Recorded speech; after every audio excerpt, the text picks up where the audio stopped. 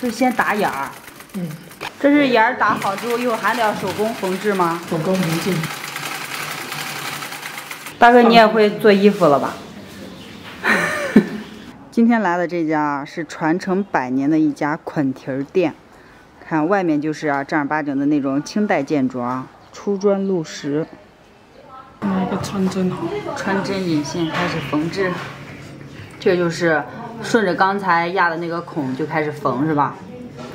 顺着刚才踩的这个针来替。那像那个缝纫机不是有线的吗？直接拿着缝纫机夸线一缝不行吗？那样不可以吗？那不可以。那种线容易缠住是吧？那种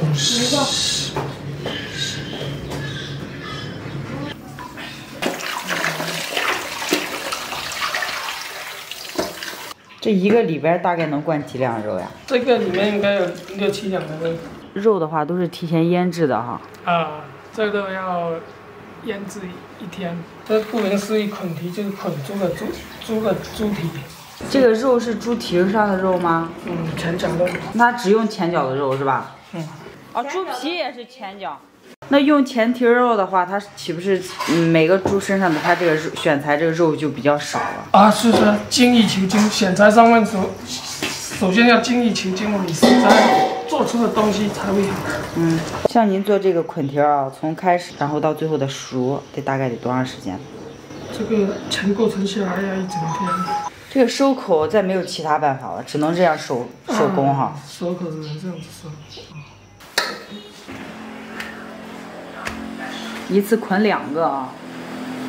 大的捆1个啊，看大小呢。现在就相当于是定型是吧？对。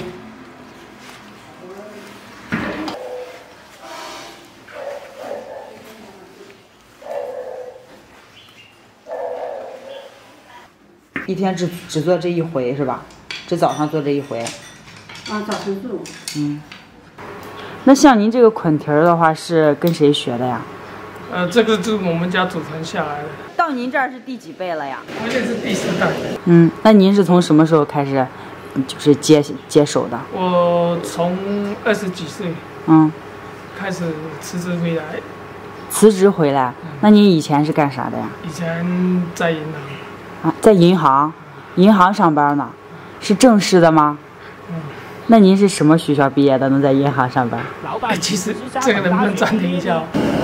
这是煮了多长时间了？1个小时了。这下要关火要焖吗？你读书、学习、工作、生活经历怎么不一样？但是我最认真、兢兢业业的做好我们的家族传承，把我们的捆蹄做好。我也不想成为什么网红。到时候愿意让孩子干您这行不？也是啊。也是要传承下去是吧？要把这个这种代代传承才有意义嘛。对，这就焖熟了。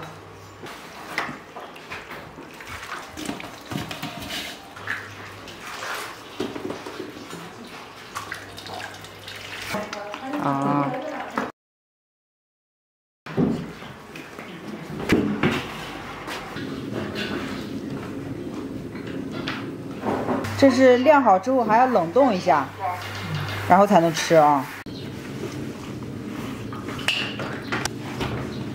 好了哈。大哥，像这个房子有多少年了呀？这100-200年。100-200年了，100-200年前就是这个建筑哈，没有改过，没有修改过啊。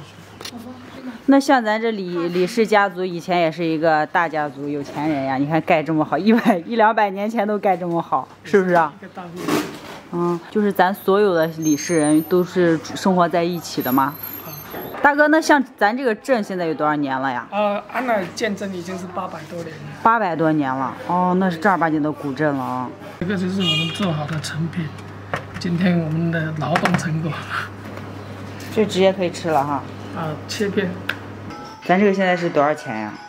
现在成品一斤是58一斤。拍了那么多期的肠啊，基本都是以外衣、以肠衣为主啊。今天这个在泉州啊，竟然吃到了以猪皮当外衣的一个捆蹄儿，叫捆蹄儿。先来尝一下。里边的内馅是经过1天腌制的。它这个肉主要就有吃到就是南方的那种腌肉的那种气息、那种气味儿。然后外衣的这个猪皮啊是口感特别的弹，然后后味是回甜的。在泉州啊有这么个说法，吃这个捆蹄啊，男生配酒，女生配可乐，是绝搭。或者是啊，也可以蘸他们这个料。